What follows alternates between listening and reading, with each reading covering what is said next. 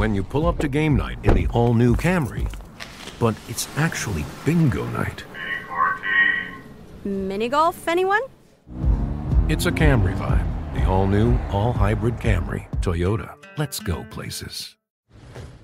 You never want to find yourself out on the water fishing without the essentials. So it's best to always pack a Columbia PFG Solar Stream Elite hoodie to protect against the sun. I mean, it provides great protection and it's really breathable so you don't get hot. That's a win-win.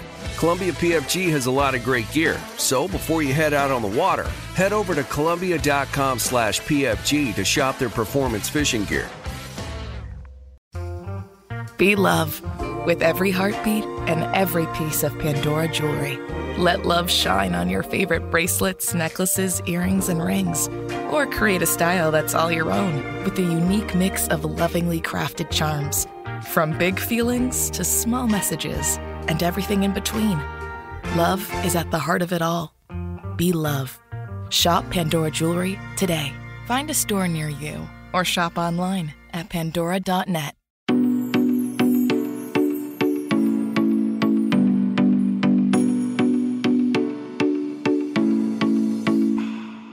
I started to realize that not being an expert isn't a liability, it's a real gift. If we don't know something about ourselves at this point in our life, it's probably because it's uncomfortable to know. If you can die before you die, then you can really live. There's a wisdom at death's door. I thought I was insane. Yeah. And I didn't know what to do because there was no internet. I don't know, man. I feel like everything is hard. Hey y'all, my name is Kat.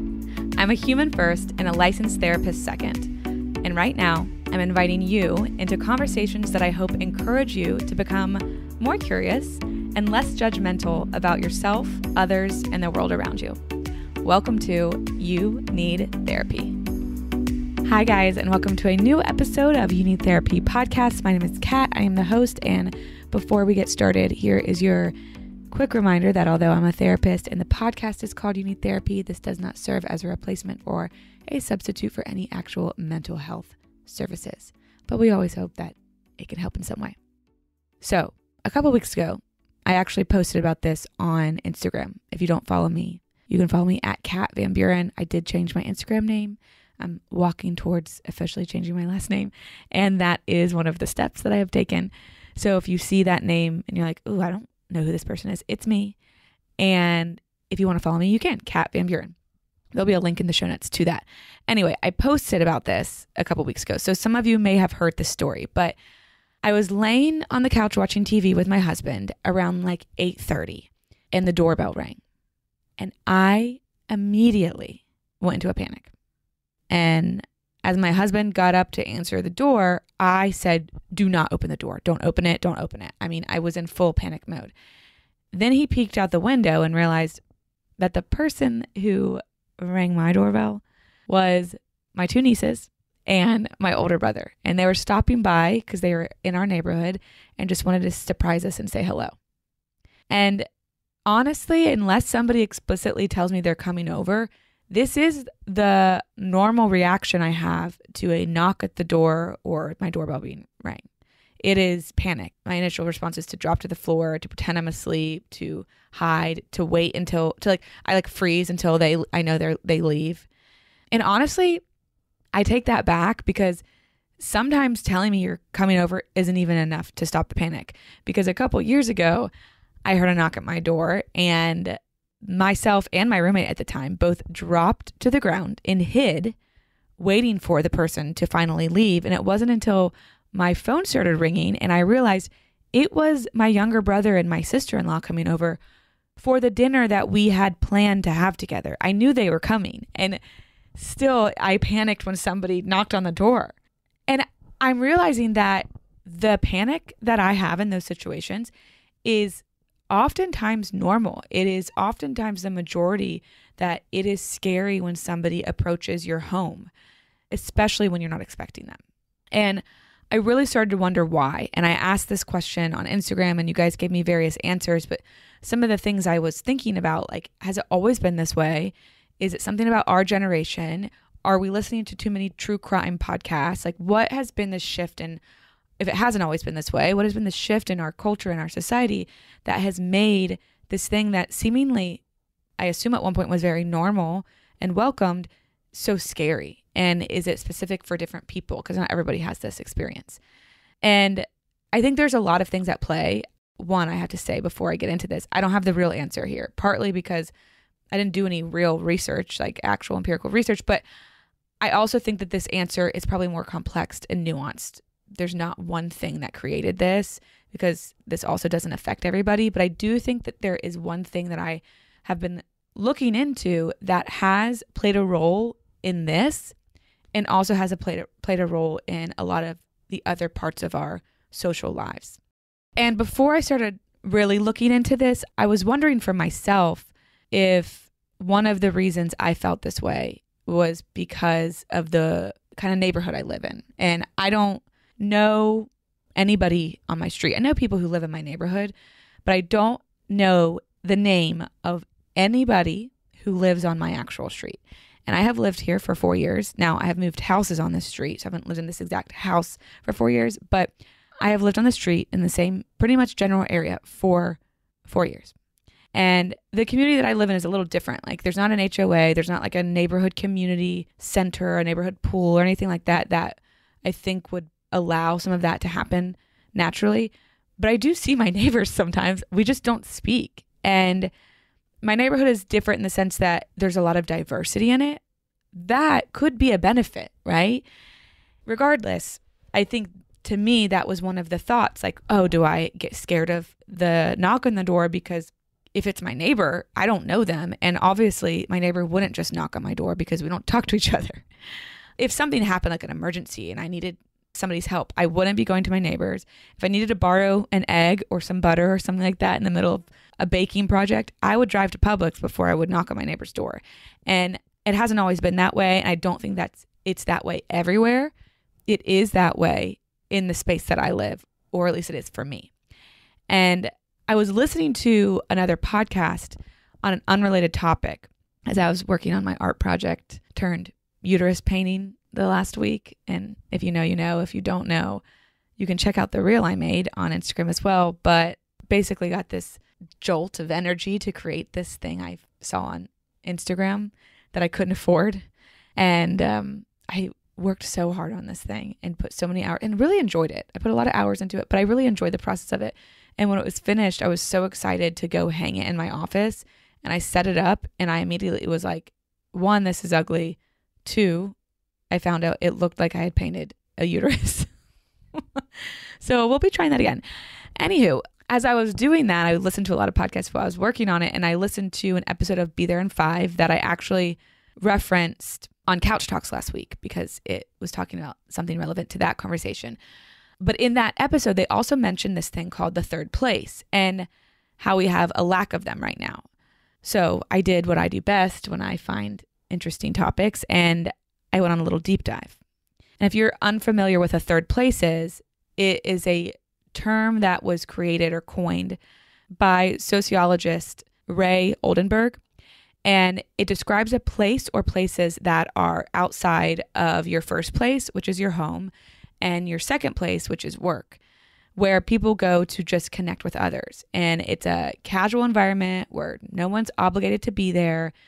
Finances do not and should not prevent someone from going to a place like this. And it's just basically a place where you go to connect with other people in your community for the sake of community and conversation. Productivity is not part of the plan. It's not about making something, creating something. It's literally just for leisure. And in these places, they're going to include people you don't know. They're going to include people you kind of know, acquaintances, and they're going to probably include good friends that you have as well. And one of the things that I really want to drive home there is one of the requirements for this is nobody's forcing you to show up and be there. It is something that you get to just choose. Now, some of you are probably going to be like, oh, I have one of those. And some of you guys are going to be like, huh, what? I don't. And also, who cares? But third places play a really important role in helping us build both individual and collective identities outside of the first and second place, the home and the workplace. So there's more to you than the roles you play at home and the roles that you play at work and what you do at work and what you accomplish there. They're social hubs, and they really allow the space to bridge the gap in this loneliness epidemic that we've been having. And I know there are some people that are like, I'm more introverted and I don't really want a ton of social interaction. And so I don't really think that's necessary. And I hear that. And also, I was reading an article from today.com called Do You Have a Third Place? Here's why finding one is a key for your well-being. And in it, I'm going to read just a quote that I thought was important and speaks to that. Even if you aren't always an active social force in a third place, just showing up matters. It's crucial for people to escape from a sense of loneliness and build a sense of community. Some people go to a third place just to be surrounded by other people, watch them, and rest while just enjoying the ambience and white noise. And I totally feel that, because sometimes I don't want to be the center of attention or put a lot of energy into something, but it does feel nice to be around something and be entertained in some way or feed off of the social energy of others. Now, historically, these kinds of places would be like parks or neighborhood coffee shops, bars, churches, places of worship. If you think of like the Central Perk from Friends, that's a third place, or the bar in Cheers, that's a third place. And while those places still exist, they, I believe, exist in a different way in at least my world. There was another article I was reading in The Atlantic where the author Ali Conti wrote, "The ersatz third place is a consequence of a culture obsessed with productivity and status, whose subjects might have decent incomes but little recreational time. Urban dwelling Americans, however, tend to place work at the center of life, in part because cities are so expensive to live in. They might work a 50-hour week to survive, leaving little to no time for leisure and community engagement. Unstructured quality time with friends is replaced with a scheduled series of continuous catch-ups. Subsequently, these overscheduled people lack meaningful ties with their neighbors."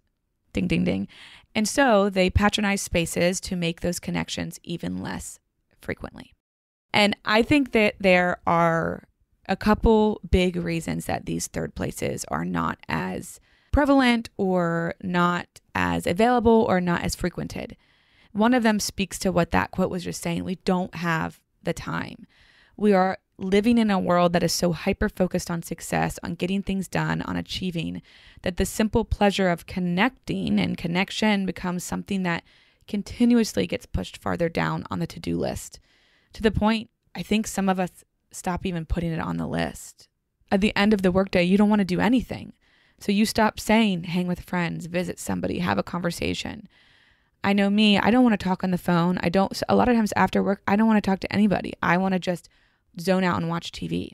And part of that is because of how jam-packed and I think strenuous in different ways, all our work can be strenuous in all different ways, our work days are now, where the simple act of spending time with new people can be an unnecessarily complex challenge, right? So if I don't even want to talk to a friend that I know really well, I definitely am not going to have the energy to do something that is genuinely simple, to go and talk to somebody. The idea of doing that has become so big, and I think really does genuinely feel so big. We make it bigger than it used to be. Part of that is because we don't do it anymore, right? We haven't had the energy to do it. So then now doing something like that feels even bigger than it would have been if we do it more often, right? Starting is the hardest part. So it starts to feel bigger and harder, and really that avoidance perpetuates the magnitude of what socialization really is, where it feels like it takes more out of me than I get.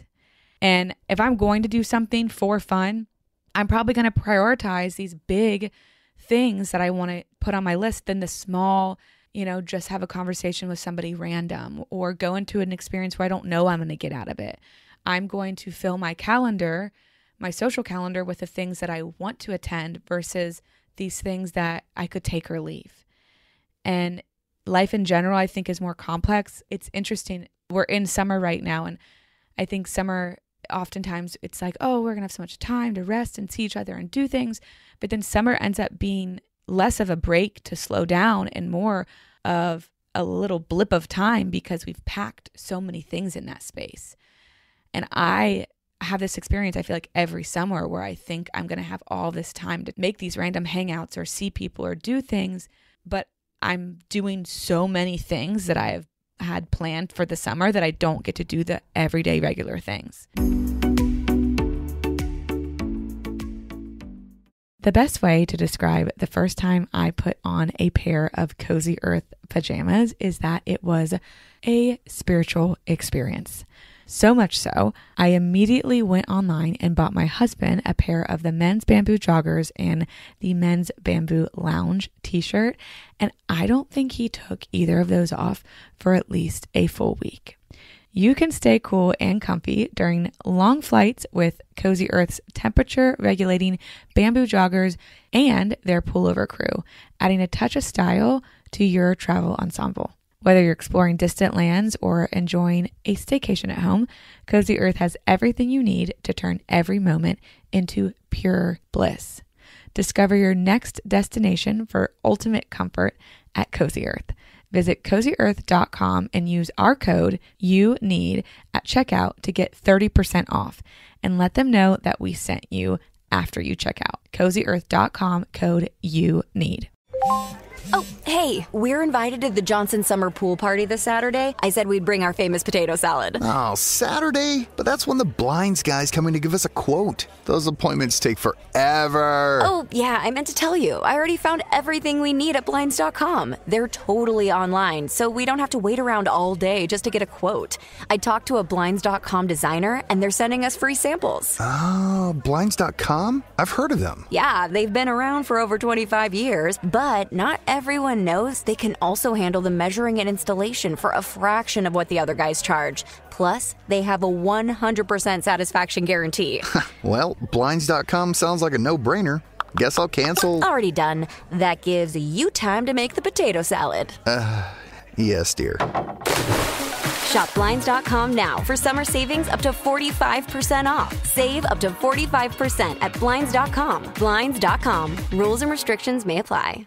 You ever get that feeling like the concrete jungle's closing in? You crave wide open spaces, the chance to chase your own dinner, or just breathe clean air. Well, listen up. There's a whole world out there waiting, and finding your piece of it just got easier. Head over to Land.com. They've got ranches, forests, mountains, you name it. Search by acreage, price, location. They've got it all. No matter what kind of wild dream you're chasing, Land.com can help you find the ground to make it a reality. So quit dreaming. Head over to Land.com, find your open space, and get out there.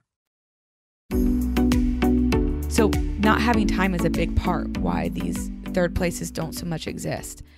The other thing is there's so many other ways we find leisure. And I think that has to do with just the way our society and culture has shifted, especially with the development of different things. And, you know, think about TV and television and that kind of entertainment. You used to watch an episode of a show every week, right? So if there's a show I liked, I would, watch it on Thursday nights. And maybe there's 2 shows on Thursday night. I don't know. But now we're getting shows in the entirety, right? So instead of spending an hour watching TV, I could be watching TV for 5 hours and not be bored. And there could be also a million different TV shows I could be watching because of streaming services. And let's say you're not even watching shows, like social media sucks us in. As the world has changed, the way we have entertained ourselves has changed dramatically with it. Instead of things like bunko groups, we binge watch entire television series, like I was saying, in one evening. That's the social thing that I'm doing. That's the leisurely thing I'm doing instead of hanging out with friends and having a good time in that way. And it feels easier, and I'm already so exhausted from the workday. I'm more likely going to just want to lay on the couch and do that than have to put the effort to then go have those conversations and those experiences. We can lose 2 hours, more than that sometimes, scrolling TikTok instead of having an actual conversation at a local spot, whether that's a restaurant, a bar, a coffee shop, or a community center. We can get stuck just scrolling our phones. And instead of having these real conversations with people about current events, we can tweet at people that we have probably never met and probably will never actually meet. Maybe not even ever interact with again after we tweet at them.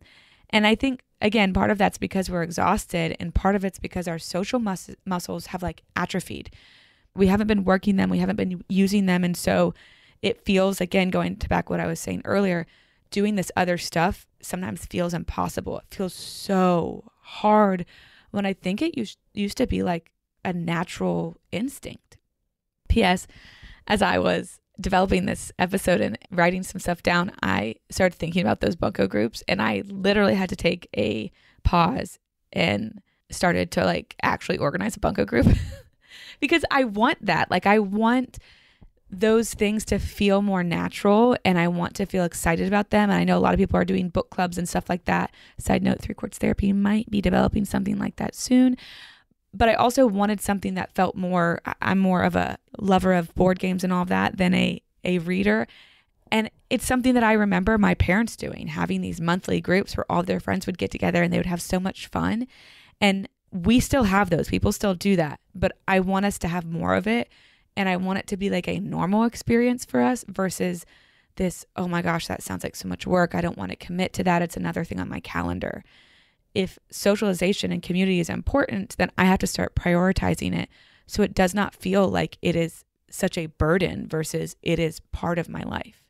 It also makes me think about how I went on a walk last weekend with Patrick in a park near our neighborhood, which normally I think in the past could be considered a third place, but we don't really communicate or talk to anybody else at this park. And also when it comes to parks, I think a lot of communities created these things for third places, for shared community and environments. And as the world has shifted, it's kind of creepy to walk up to a stranger at a park now. Like if you're hanging out at a park and you're laying by yourself somewhere or you're on a walk, there's a lot of stranger danger, I think, that we're experiencing as well. So that plays a role in this. But anyway, we were walking, and as we were walking, we passed a woman who made a casual and kind upbeat comment to us. And our initial reaction was, what a strange thing to do. You know, talk to a stranger, say hello to a stranger. And after Patrick and I talked about the interaction for a second, I was like, we are the weirdos. We are the weird ones. The fact that you would complain or think it's weird or like scoff or whatever when somebody says hello and makes a friendly comment that maybe, who knows, maybe they were hoping for a conversation or to spark something and that was their intro into it. The fact that I think that's weird, that is weird. Somebody was just being friendly. And I think that kind of explains some of this social exhaustion. I go to this park and I complain about having to see people that I know because I so often want to go on a walk to relax and decompress, but I want to completely disconnect from everybody. And I don't want to have to stop what I'm doing or share that experience with somebody. And I do think that there's a time and a place where like, yes, we need our alone time. I that's not what I'm saying at all. But I think that my knee-jerk reaction of needing so much of it or being so exhausted by the interactions that I do have that I don't have space for these just leisurely, just for joy communications because maybe I'm exhausted at home or exhausted in the workplace. That I think is part of an issue really that I see where our communities are so divided, right? Like I don't know my community because I don't have the social energy to do so when that could bring so much more joy and help in my life and bring us together versus create this such individualized, separate than polarizing experience we're having in our communities now. I also think that speaking to this like idea that there are so many different ways we find leisure is part of the issue with this is not just that we aren't going in public to find our leisure. I think another thing that plays into that is there are so many more opportunities and options. Like there are so many options to have and there are so many places to go depending on where you live. Instead of just going to the neighborhood coffee shop, I live in Nashville, there's a new coffee shop to try every month. There are all these new places and it feels like the establishments that have been around here the longest are closing down more often than staying consistent because of so many of these new places. And you know how we are, we love newness, we love shine, we love excitement, and the safeness and the, I won't even say the health and the normalcy of going to the same places becomes very boring and we're tired of it because maybe we're not talking to people when we're there. Those places are going away more often and all these new places are popping up. And I think that's the same with restaurants, it's the same with your neighborhood bars. I imagine this feels different depending on where you live. I think there can be different roadblocks when it comes to this idea. maybe in some rural places there aren't enough options. Maybe there's no options at all. And then places like I am right now, there are too many. And these old establishments with the nostalgia can't keep up with these new fancier places that are coming in, or they're getting bought and turning into something else. And then those places become these revolving doors. There's so many buildings around here that stay open for less than a year, and people keep putting something else in the same spot and nothing sticks. And we've almost like lost trust in the establishments, I think, because they come and go so fast and they're not around long enough for a community to really be solidified, especially at the rate that we're going to them, right? That we're going to them regularly. So then that leads me to this third idea that I think is kind of roadblocking us into having these third places that we used to have more regularly. And that is just our social skills. And I think I've layered that into what I've already said.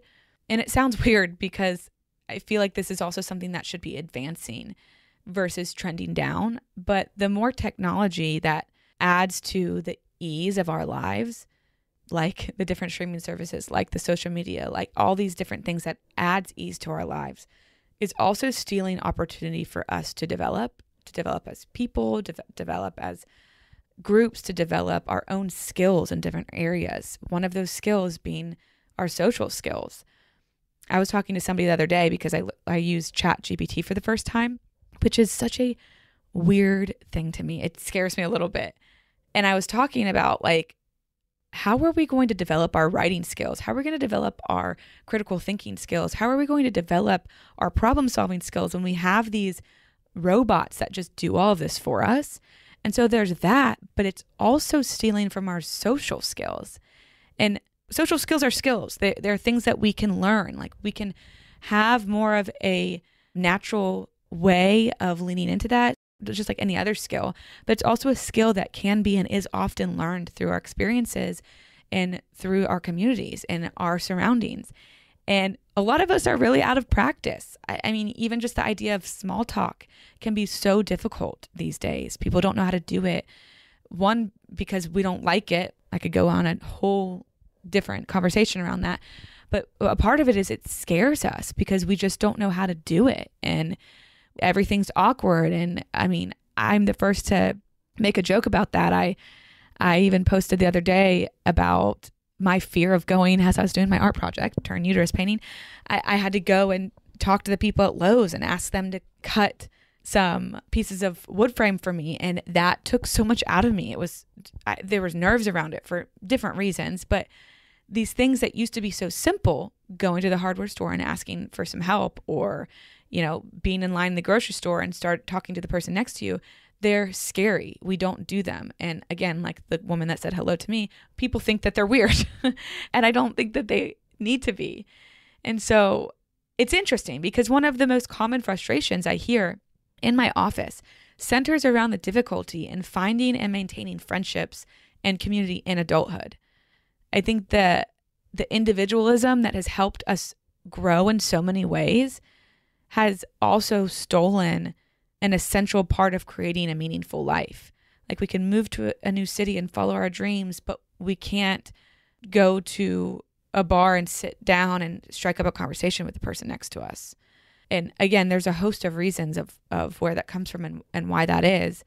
But if you're asking like, okay, but who really cares? Like, yes, community. Yes, it's one of the reasons maybe you're scared of the person at your door. Why does this really matter? Well, I really think these third places matter for so many reasons.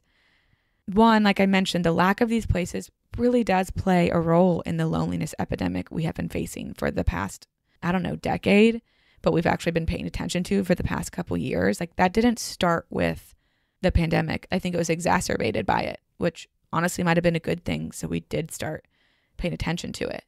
But the difficulty of finding friendships and maintaining those friendships and maintaining social connection, and the issue that there aren't places that we can just show up and be seen and see other people in the way that we used to have these places, to me, it is something we should be concerned about. Like we're so worried about, and sometimes we think we're worried about the collective culture, but a lot of times we really do overcorrect in this selfless versus selfishness, where there has to be a middle ground, where I want to be involved in a part of my community and I want to take care of others and I want to take care of myself. Those things are allowed to coexist. I think I talked about this, about the overcorrectedness we do with like setting boundaries. It's all of a sudden we're cutting everybody out of our lives versus just setting boundaries, or knowing that I might need some extra self-care in some areas, or people can be problematic, but it doesn't mean that they're toxic. Like we've just overcorrected in a lot of ways that has also ripped opportunities away from us. And people don't have to be all good and all bad all of the time. There can be a middle ground, and I can still share positive experiences with people that aren't perfect in every way.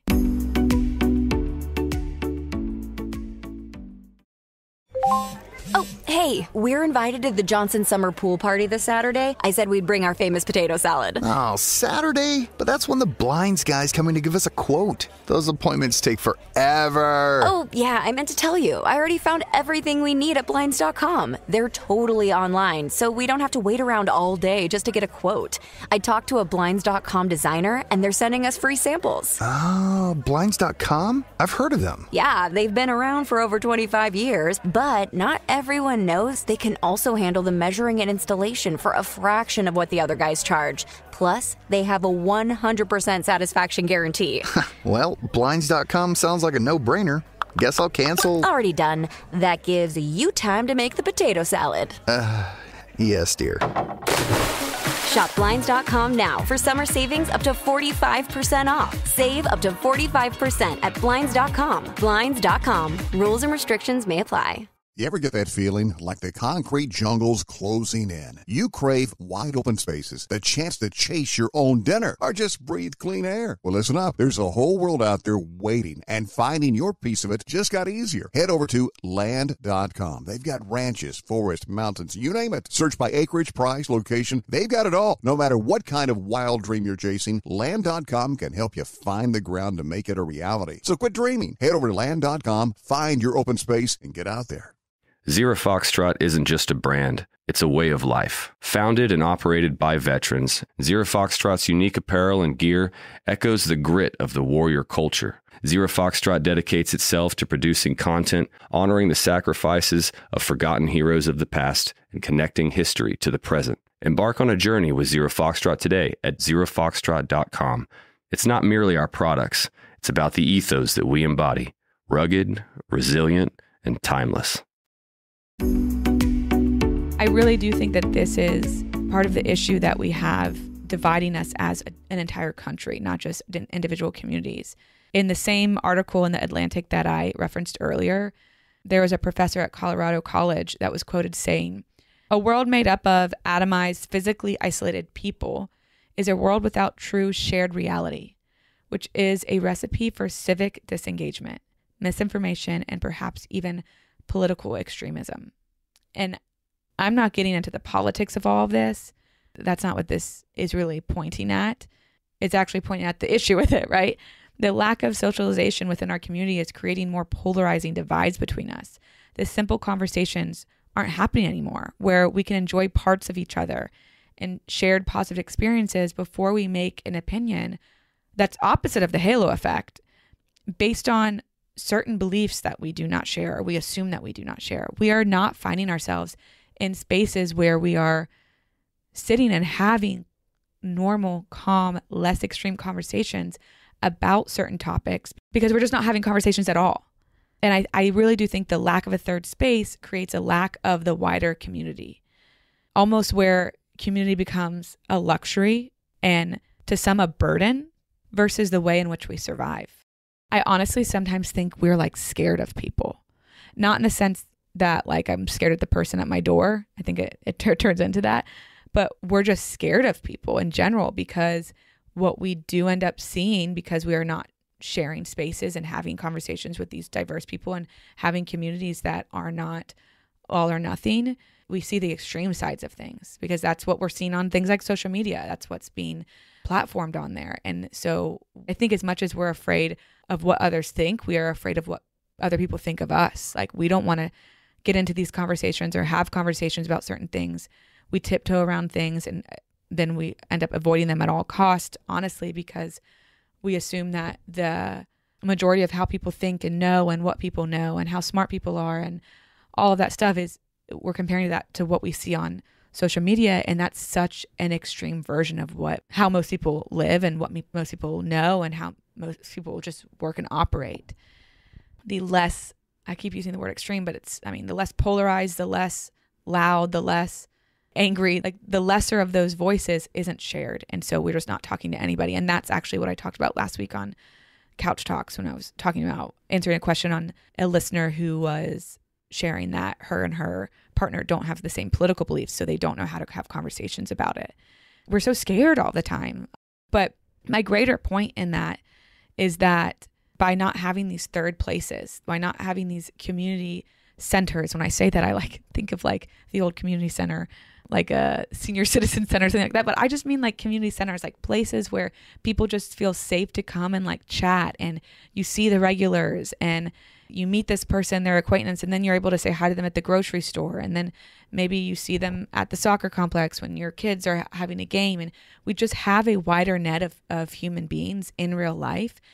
But the ability for us to not have these spaces where we meet these people and we have these conversations are keeping us in these tighter, more almost dungeon-like circles of community.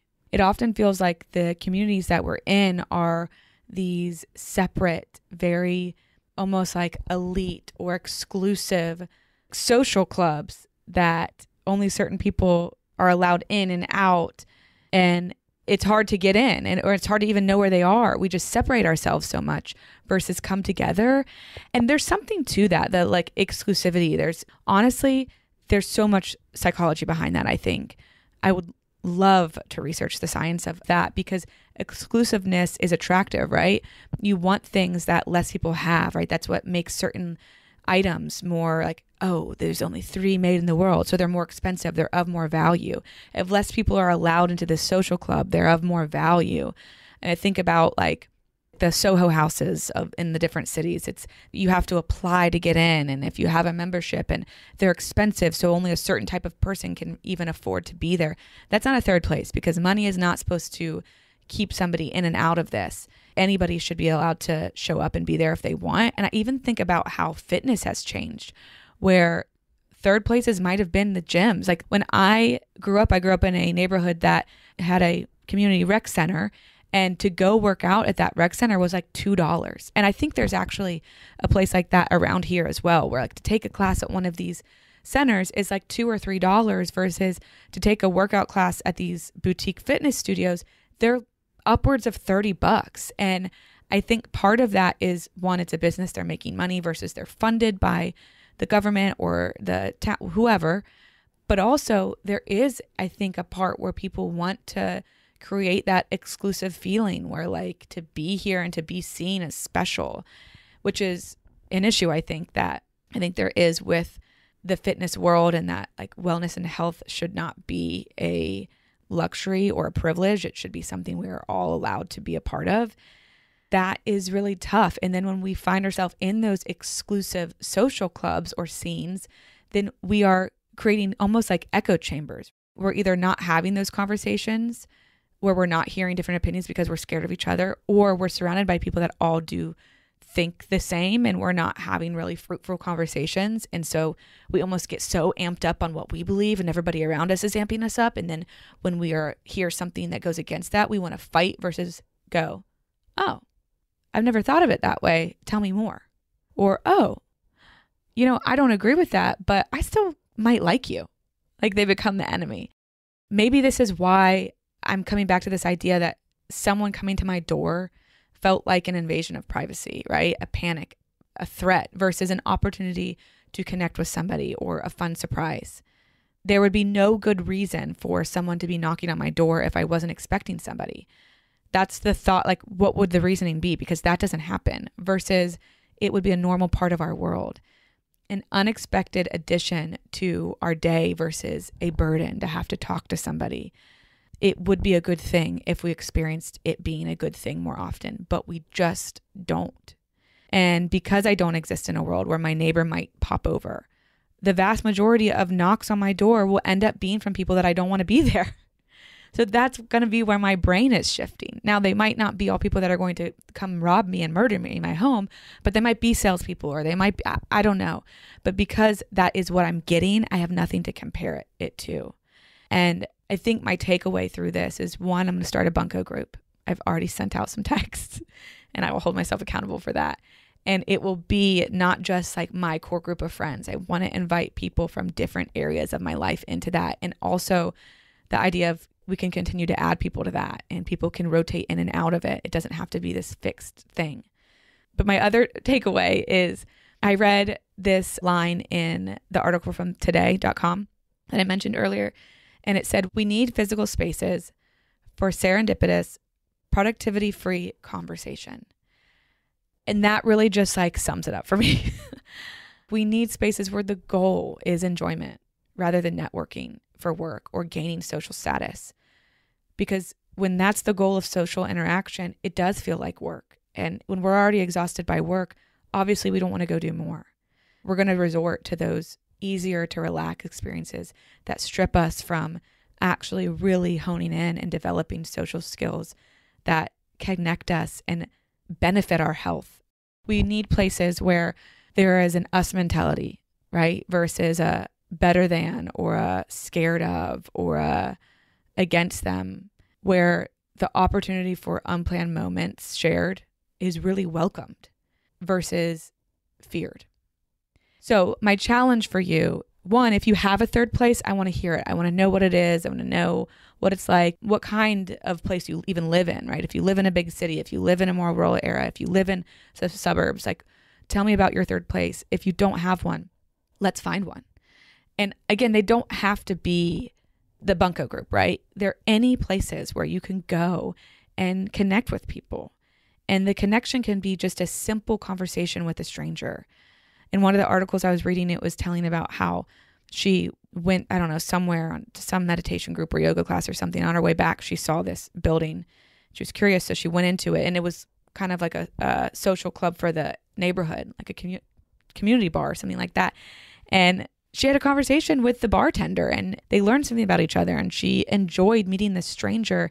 And it actually filled her cup up more than the yoga class she went to, which is so interesting because so often when I'm going to the gym, I'm not talking to anybody. I go in and I go out. Like that's not where I'm even finding this, I don't know, exposure to people that I think we expect to find in those places now, because we're so just stare ahead, that whole individualism idea. I'm going to go do what I need to do, and I can't have anybody get in the way of it, where I kind of want to let somebody get in the way of it. There's a neighborhood pizza place where I live that I love. I would love to be one of my third places. And I went with a couple friends months ago and sat at the bar. Sitting at the bar is such a fun experience and also can be really scary. But there was a person sitting at the corner that we didn't know, and he just started talking about, I don't know, the game or something that was on TV. And we had a whole conversation with him for our whole meal. I've never spoken to him again. I probably never will unless I run into him again. But it was fun to talk to him. And it didn't steal anything. It actually brought some thought-provoking conversations between me and my friends later. And what if those kinds of things were exciting versus a bummer or avoided? I don't know. Maybe I would be less scared at my brother knocking on my door. Maybe not, but I am willing to try to find out. So find a third place, or tell me about your third place, and let's do our own part to shift some of this loneliness stuff. Let's create more spaces for people to be able to connect versus more spaces for us to avoid each other. That's what I'm going to end with. So I hope you guys have the day you need to have. I will be back with you on Wednesday for Couch Talks. If you want to follow me at Kat Van Buren, at Unity Therapy Podcast, at 3 Quartz Therapy, and talk to you later.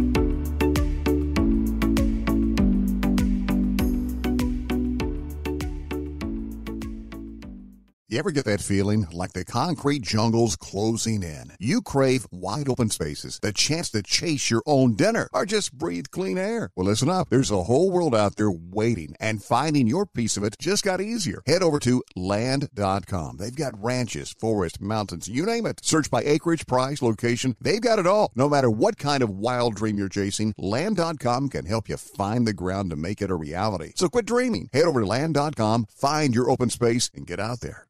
This is it. We've got an Amex Platinum Pro on our hands, ladies and gentlemen. We haven't seen anyone relax like this before in the Centurion Lounge. Is he connecting to complimentary Wi-Fi? Oh, my! Look at that! He is! And you will not believe where he's going next. The Amex dedicated card member entrance for the win! Unbelievable! When you get travel perks with Amex Platinum, you're part of the action. That's the powerful backing of American Express. Terms apply. Learn more at americanexpress.com/withAmex. Zero Foxtrot isn't just a brand, it's a way of life. Founded and operated by veterans, Zero Foxtrot's unique apparel and gear echoes the grit of the warrior culture. Zero Foxtrot dedicates itself to producing content, honoring the sacrifices of forgotten heroes of the past, and connecting history to the present. Embark on a journey with Zero Foxtrot today at zerofoxtrot.com. It's not merely our products, it's about the ethos that we embody. Rugged, resilient, and timeless.